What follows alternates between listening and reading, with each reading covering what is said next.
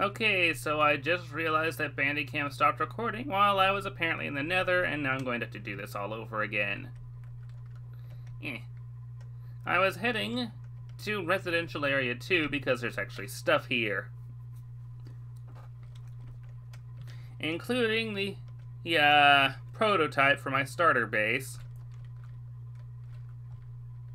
As you can see, it's nice but not like super big. You know, it's a starter base. It has about everything you would need in a starter base. And then some stuff that you probably wouldn't need in a starter base, like, for example, an ender chest. And you probably also wouldn't need this in a starter base. Unless, of course, you planned on just staying in your starter base all season and not bothering to make a bigger one somewhere else, but, I mean, come on, who wants to do that? I know I don't.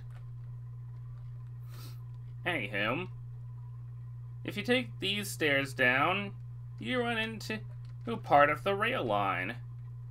One of them goes back to the government district, the other goes to Residential 1, which doesn't really have anything in it. Anyway, the under homes area is basically just meant to be a place where you can just dig in wherever and just have a home. It's a bit labyrinthine, but still kind of neat.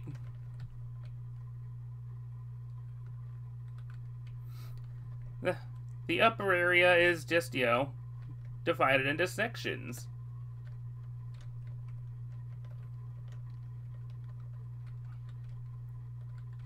And just so you guys have a better idea, Residential 1 is all the way over here and doesn't really have much of anything in it.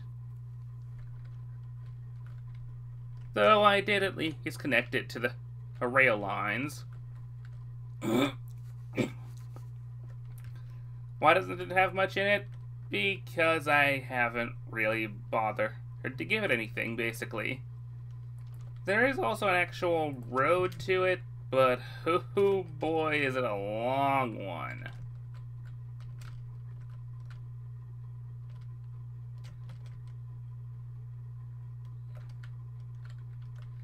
In fact, it's so long that I'm not really going to bother showing you guys.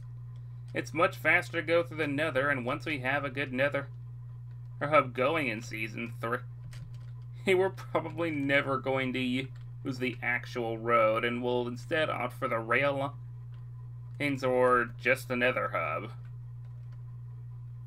Because, well, it's just much quicker.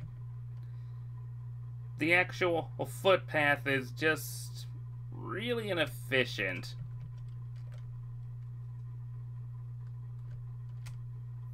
And yes, that is completely my own fault. As for this path, this goes to the shopping district. You might be wondering why it's so far away. And well, you'll see fairly soon. That's right, we had a mushroom island decently close to spawn, but not like super close. And so we decided, you know what, we've got one, we might as well use it.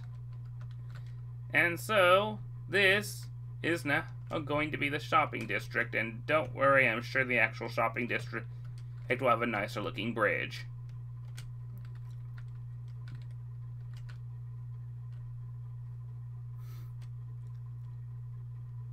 I can imagine and what the paths might actually look like, and what sort of shops might spring up in this crazy little place. As you can see, the pathways are nowhere near complete, and the shape of this place is rather odd. But we'll probably end up flattening parts of it out, but if not just on the principle. Well, that'll be hard to deal with otherwise. And besides,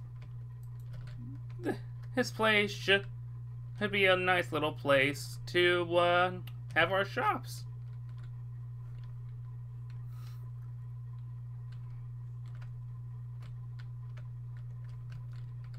And that's about all I need to show you. Who for the plans for Season 3. I mean, granted, that's about all there is, but you also need to remember that these are not set in stone. So these things may look entirely different when Season 3 actually comes around. For one, I'm expecting this bridge to look entirely different when it comes around. And I'm also expecting that some of the paths at spawn will probably also look different.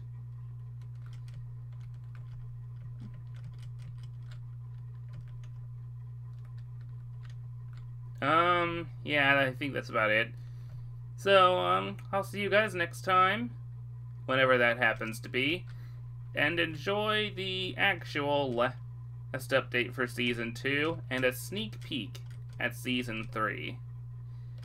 Well, I wouldn't really call it an update so much as a Lost Things episode. But anywho, I'll see you guys later.